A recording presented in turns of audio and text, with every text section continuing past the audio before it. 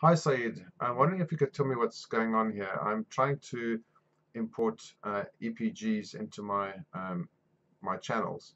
Um, as you can see, I've got these channels over here. Some of them are satellite, some of them are IPTV channels. And what I've been doing is I go to assign EPG. I've been choosing XML, going next, and then choosing koditv, and then going next, and then what I do is I just choose, for the moment I just choose, for example, UK, seeing that's most of the channels are UK.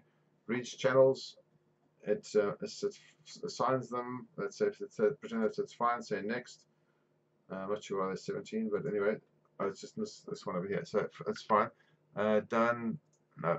So basically, then after that, I go to EPG providers, and that's this one here, and I go upload to the box, and yes, it's written to the box. Okay, and then I go to the box and open up the app, the EPG app, on my VU box, and set the sources, and then do a manual download there. It finds a whole bunch of channels, ranging from 1,000 to 30,000, depending on how many countries I'm getting.